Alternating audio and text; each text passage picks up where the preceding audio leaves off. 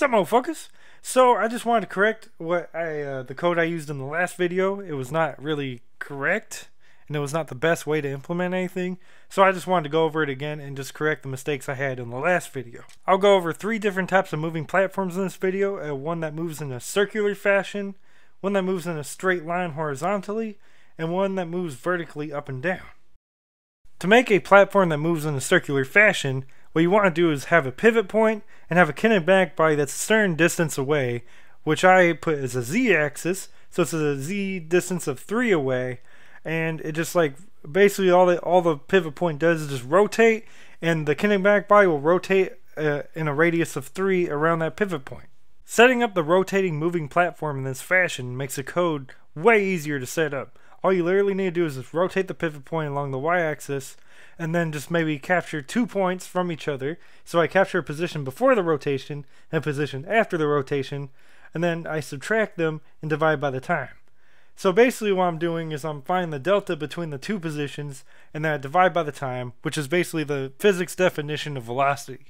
The delta parameter in the physics process function will give you the time since the last frame. So yeah, so this will basically be the velocity of each pass-through of physics process. The second moving platform is actually very easy to implement. All it does is it's move between 2 points and then stop at both those points to let the player or any other enemy to get on. So the player can get on and then move to the next point, and then after it delays for a second, it moves back to its original point. So it just moves in between 2 spots. Very simple. The logic is very similar to the other moving platform. So basically I get the first position before it moves, and then I capture that, and then I capture the second position after it's done moving, and then I get the velocity from both of those positions by dividing by delta. I have some timers set up so that I could like only move a certain distance away from its original point, and I also have a delay timer that gives it a little bit of time before it resets and moves to the next position. And then while it is moving, I just subtract the velocity times delta from the global transform.origin. So basically from its position. The elevator has the exact same code. It's actually a similar version of the moving platform, but it just goes up and down instead of horizontally. The reason I went over the moving platforms in this video is because I wanted to show you that, guys, that you should not use move and slide with these implementations, or else it just won't work correctly, because it'll try to collide with the player, and then it won't, like with the elevator for instance, it would not go up very well. And yeah, so it's better just to alter the position directly instead of trying to apply move and slide, which is why I need to find the velocity from the 2 positions. With the pivot one, if you notice, I'm also just altering the position by just using the rotation.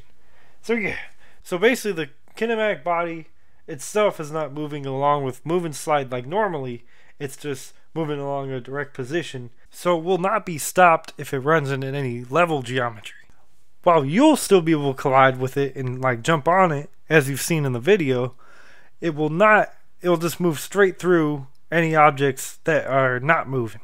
Basically it's an unstoppable force. So here's the code that I use for the player. So here's where I get all the inputs, and I put that into this thing called the desired velocity. And this is just for camera bobbing, that doesn't have to do with speed. And this one right here, just like if the player does move like the WASD keys, then it'll get that desired velocity.x and desired velocity.z and move along a 2D plane basically. And yeah, and right here, what's it called? I get the slides from from the last move and slide call, and then I put that into the slope. So right here I'll go over the slope function. And okay, so first off, if you get some slides, that means you're colliding into something, then it'll reset the collider velocity, and then we're going to check each slide, and we'll give the get slide collision to this to a touched variable. The code I'm using today is also implementing the same function that I use for the slope solutions to move correctly on slopes. And now onto the moving platform code. So first we check if the floor that we're touching is actually moving, which means they'll have a greater value than vector 3, than empty vector 3. And we also check if the player is on the floor to check if they're actually on top of the moving platform. And then we give the touch.collider velocity to our variable called collider velocity. Now, if we're not colliding with anything and we decide to maybe jump on the platform, we want to still stay on it. So this is what this function will do.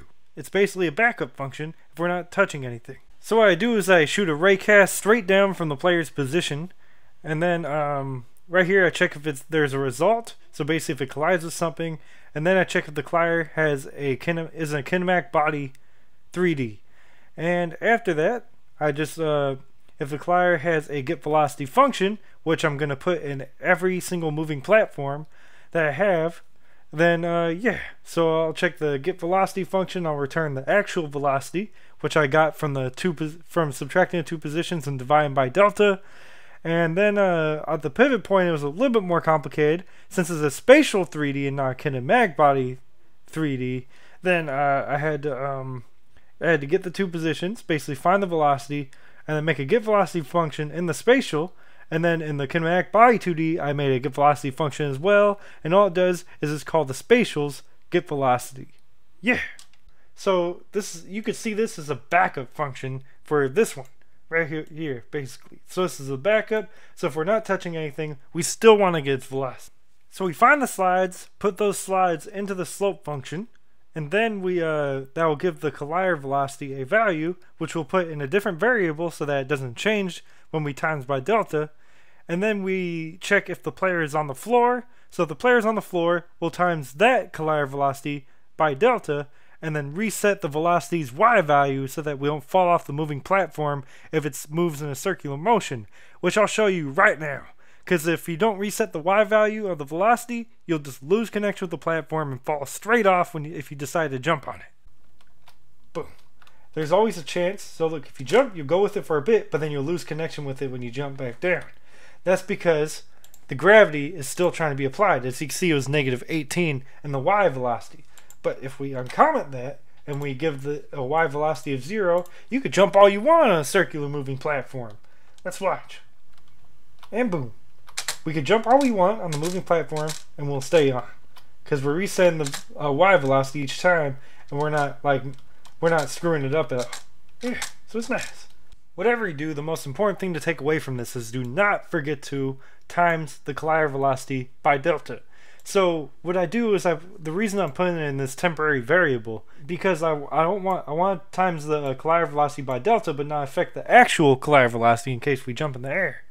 And then so yeah, basically what happens is that this collider velocity gets that collider velocity, and then we times that by delta and then add that, not this, to our velocity.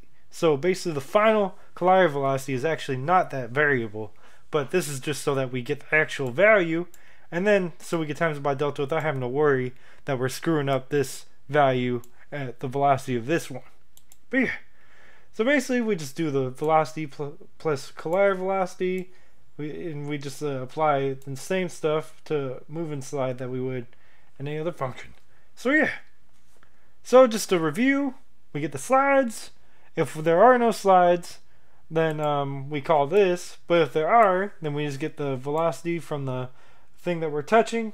And yeah, it's pretty fucking simple. So I hope this helped, and I hope you all have a great day.